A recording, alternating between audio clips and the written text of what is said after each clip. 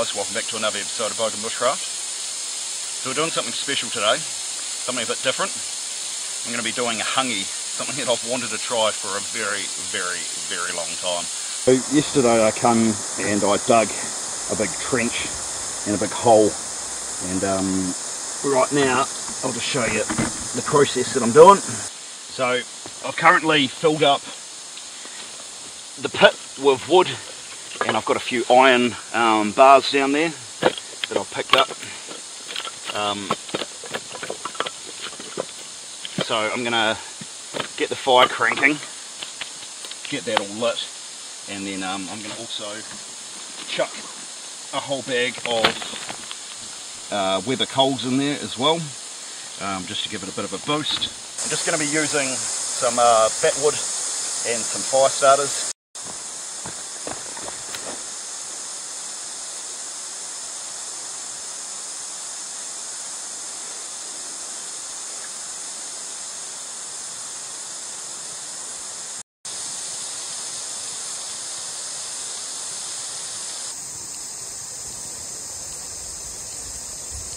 Awesome day to be out, guys.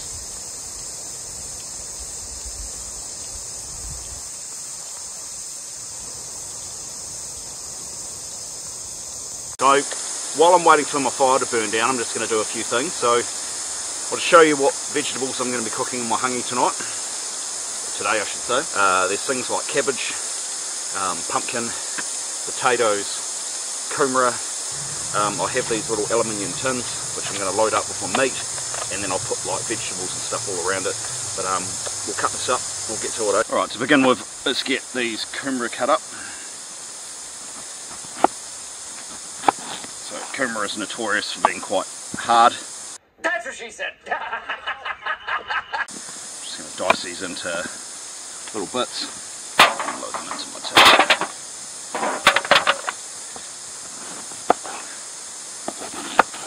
So I'm just leaving the skins on.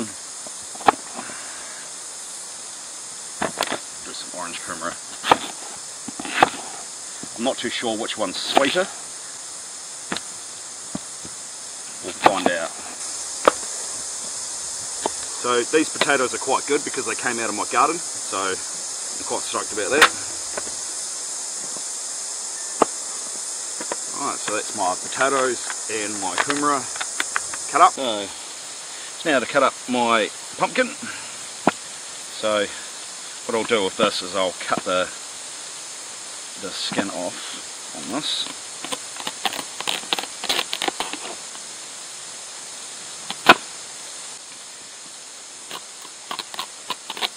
I'm a bit paranoid because when I came here yesterday and I started digging my hole, I dug one hole and everything was looking good until I hit a hollow part, and I was wondering what it was, and as I dug deeper I realised it was a wasp nest, and I was kind of swarmed a little bit, and a couple of them got down my shirt and stung me repeatedly on my stomach, under my arm, on my bloody side, on my back.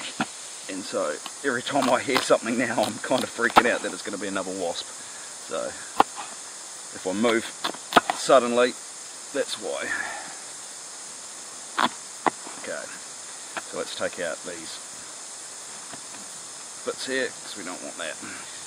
So cut up your pumpkin however way you like it.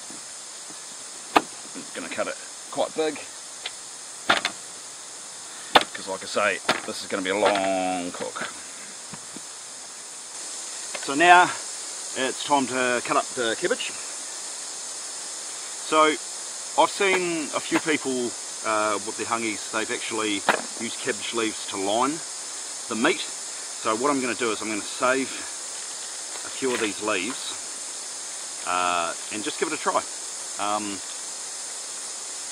So we'll save some of this, some of these leaves, and we'll wrap some of the meat in it. But just remember guys, I haven't done this before. This is all a new learning process for me. This is something I've really wanted to try. I've always loved hangis. I think that they're an amazing way to cook. I think that they taste great. But I haven't had the guts to actually try it myself, so that's what this channel's all about. I'm not an expert. I'm not claiming to be an expert. I just really want to show you that you don't have to be afraid of anything. You can really just experiment, and sometimes it goes wrong, sometimes it goes right, and this is what this is all about. It's learning, and you're never too old to learn. Guys, so I've cut up all my vegetables now, but I am going to, I bought some herbs from home, so I am going to garnish these with some herbs. With the potatoes, I'm going to do some mint potatoes. So I pulled some mint from the garden, and I'm going to chuck some mint in with these. Give them a bit of flavour. I'm going to save some because I've also got some lamb neck chops. So save some mint for that. I'm going to do some thyme on the kumera.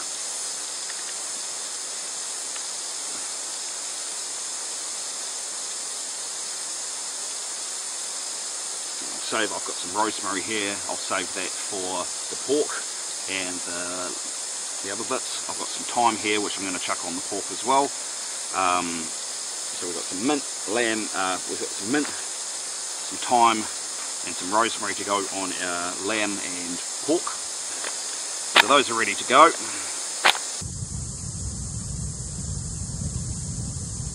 Looking pretty good. Fire's cranking. Chuck some coals on to get them heated up.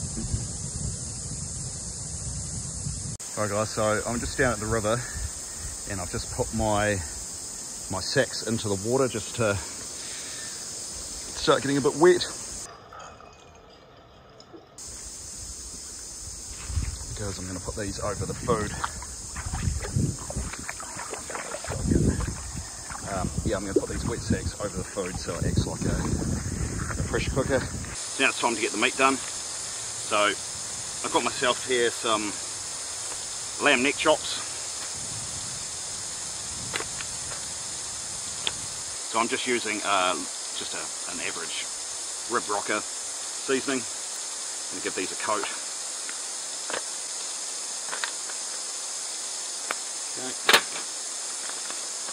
And I'm also going to chuck some of those mint pieces in there with that. Okay, so that's my lamb done. So I got myself here some wild pork. So this is a rolled pork leg, and I got that from Premium Meats down in Blenheim.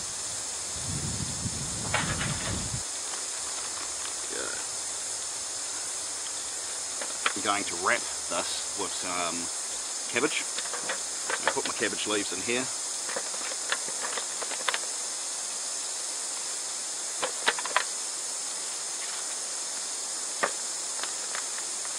There, and then I'm also going to sprinkle it with some seasoning. Okay, a little bit of thyme with my lamb. I'm going to wrap it with a little bit of cabbage, and that's the same as what I'm going to do with the lamb. So I've got this last little bit of cabbage leaf here, and I'm just going to wrap that around the top. So there you have it guys, I'm all ready to go. I'm going to get check on that fire, and then we'll chuck all of this in my cage, and then we'll chuck it in the ground. Right guys, so my fire is almost ready.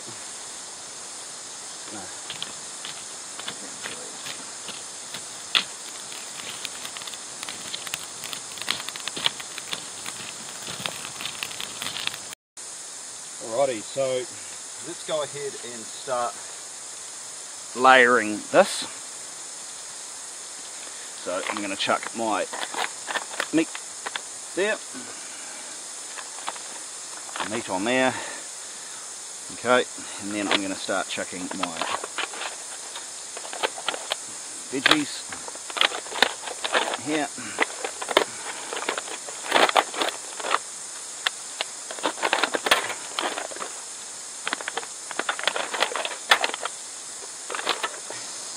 Now is the moment of truth.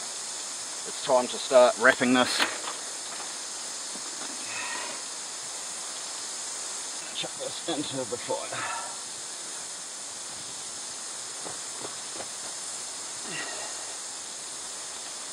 I'm going to cover it with some wet sacks.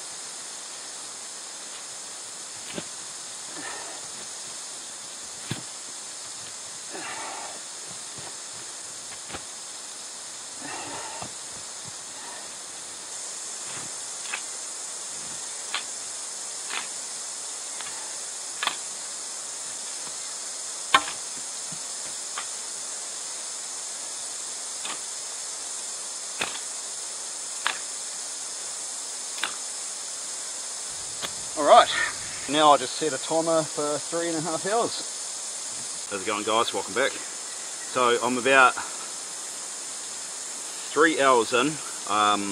Actually no, I put it in at 1:15, it's now 4:38. So I'll wait until 5:15 and that will give me 4 hours cooking time. I just felt the ground and we're still hot, so that's a good sign. I'm pleased with that. I'll come back to you in about 30 minutes and we'll start digging that up.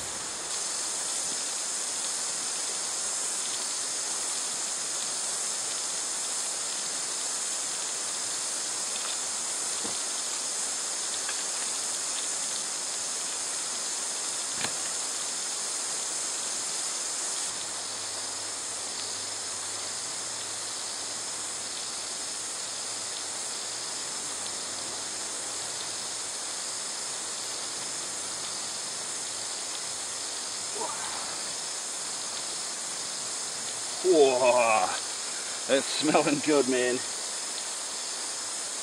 I was not let me say I was not too convinced that this would work. So that's kept its heat. That's amazing. Now for the moment of truth. So take this off.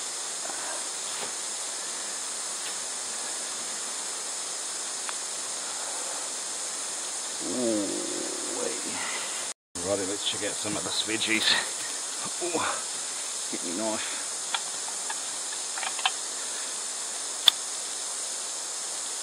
Oh yeah. Oh man, that's ready. Get out of it. Get out of it. Oh, the cabbage is completely good. Look at that. Awesome. Potatoes. Perfect. Kumera, looking good. Oh, smells good. And then we've got the, oh, look at that.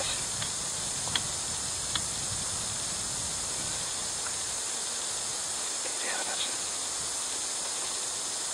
Oh man, that's completely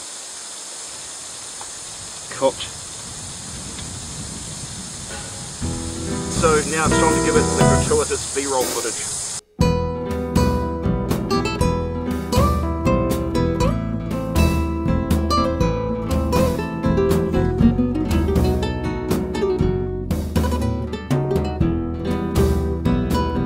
So guys, cheers for coming. Let's give it a go, eh?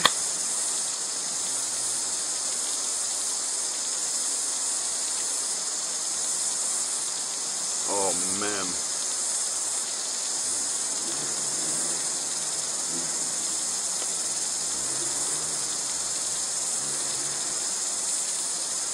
Oh, this is the best decision I've ever made.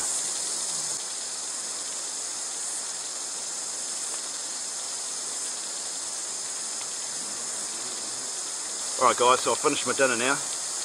Cheers for sticking around. If you've got this far, make sure that you give the video a big like and subscribe to the channel if you haven't already. Yeah, I'm pleasantly surprised with how my first ever hangi turned out. So yeah, cheers for coming guys. I hope you enjoyed the video and I'll see you in the next one, eh?